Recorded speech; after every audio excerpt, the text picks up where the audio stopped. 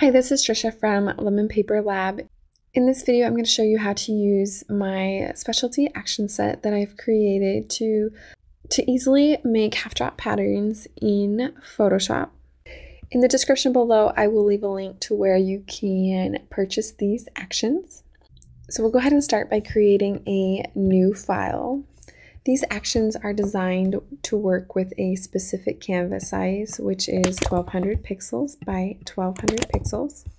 For this, I'm going to have my resolution set to 300 pixels per inch with color mode as RGB color, background content set to transparent, and then I'm going to go ahead and click create. So after purchasing these actions, you'll want to import them into Photoshop. So make sure you have your actions panel open. So you're going to go to window and select actions here. From here, you're going to go to the menu options and you're going to click on load actions.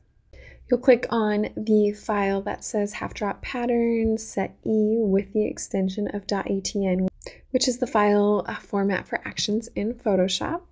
And then you'll just click on open. Here in my actions panel, I have my half drop pattern set E here. We'll click to hit the arrow here so we can see all of the actions here. When it comes to naming, you'll see HD stands for half drop, 1 T stands for one tone. You'll also notice there are versions of two-tone. And then each action will tell you the type of pattern it will create. So let's go ahead and test this first uniform one here. Let's go ahead and use the custom shape tool. So I'll click it here. We'll go ahead and click on the shape icon here. I'm going to select from one of the preloaded shapes here. I'm going to click on this flower folder here. And then I'm going to select one of the flowers here, and then we will go ahead and draw it out. Holding the space key will just allow me to reposition it. And then we will go ahead and set the shape there. Before I use any of my actions, I am going to convert this layer to a smart object. It's always a good idea if you ever want to make any changes. So we'll go ahead and click right click, convert to smart object here. So we'll click on our actions panel here again. Let's go ahead and test out this first action here. We'll hit the play button. And what you'll notice is it has automatically created a pattern here.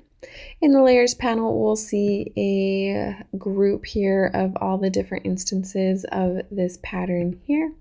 And then what you'll also notice is in the patterns panel here is that it automatically saves your pattern for you here. What we notice is that our flower is already too big. In this case, we can double click into our smart object. We'll make sure this layer is selected. I'm going to hold the Shift and Option key, and then I'm just going to scale it down here. We'll click on OK. I'm going to go ahead and save that, Command or Control S to save this, and then we'll exit out, Command or Control W to close it.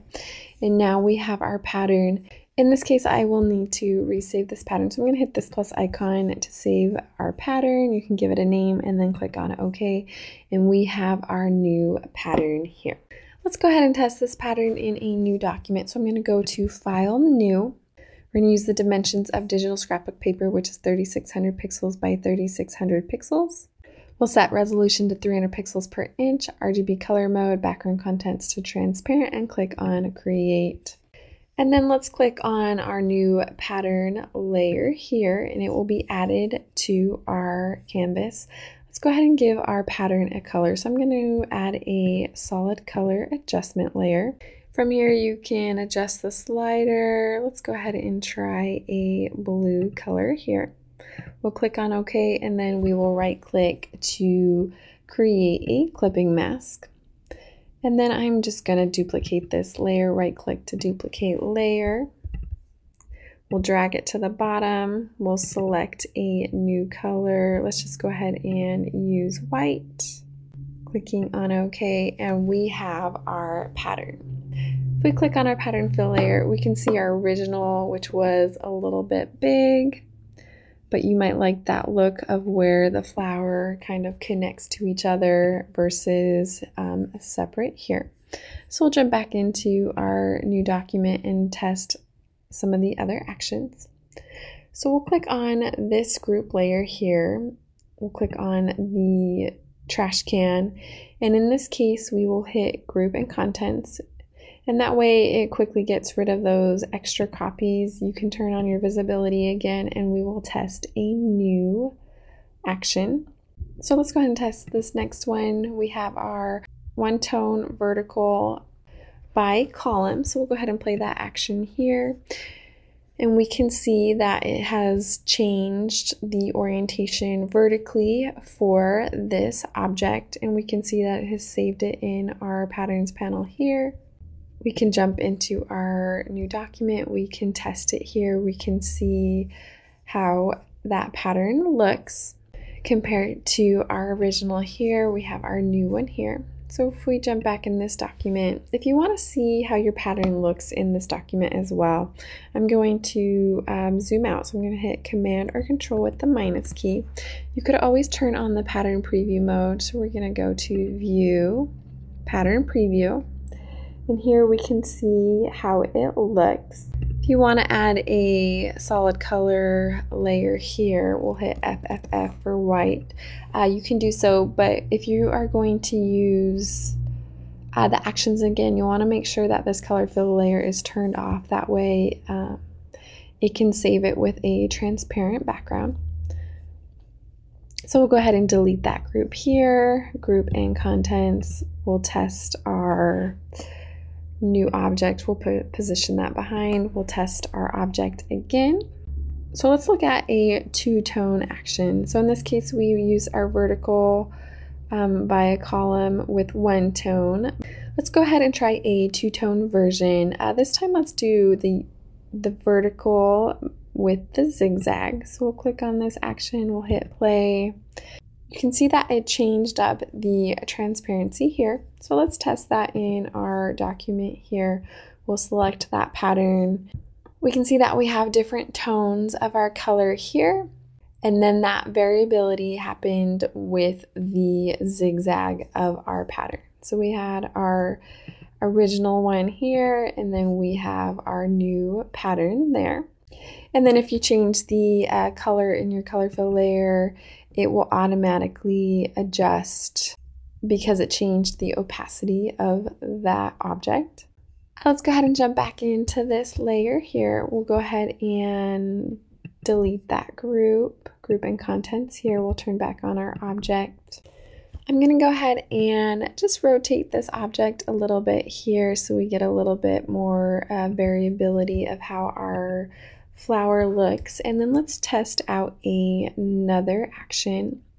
When working with actions, you can look at your actions in this view, but you can also use button mode. To access button mode, you're going to click on this icon here, and we'll select button mode here. In this case, it's a little bit harder to read exactly what action. You can always move the actions here, and it will be, we can see it as one column versus two. The next action I want to test here is this half drop one tone with rotation 4-way. So we'll go ahead, when you're in button mode, you can just click on the button and it will automatically run the action here. And what we notice is because of the way our object is shaped, is it makes it so it doesn't quite work in our spacing. So let's see if we can adjust that here. Let's go ahead and click on our smart object. And then because of that, I am going to duplicate this layer. So we will duplicate it. That way we have our original position here. With this one, let's go ahead and bring it down and see if that makes it look any better. So let's save that, Command or Control S, and then we will jump back in to our original. So that gave us a little bit better position, but I'm also going to move it a little bit more towards this leaf here. So we'll just bring it to the side a little bit here. We'll save that, Command or Control S, jump back into our original.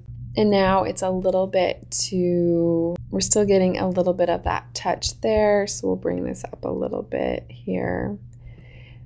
And I'm only having to do this tweak just because of the shape of this object here. And that way we get a little bit better spacing. I'd almost bring it back just a little bit more towards this leaf, and I'm being a little bit picky on this one here, but we'll save that again.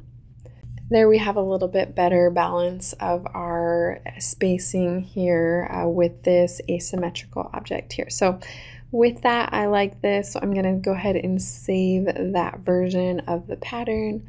We'll go ahead and test it here.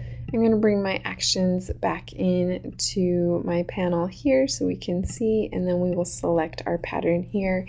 And we get a little bit more of that scattered because we have that four-way rotation of our object. So that is a fun action. We had to do a little bit of tweaking because of the shape of our object, but it created this fun pattern here. I hope you enjoy exploring these actions to create fun half drop patterns in Photoshop. If you have any questions, let me know in the comments below. Again, I will leave a link in the description to where you can purchase these actions. Thanks again for watching. This is Trisha from Lemon Paper Lab. See you next time.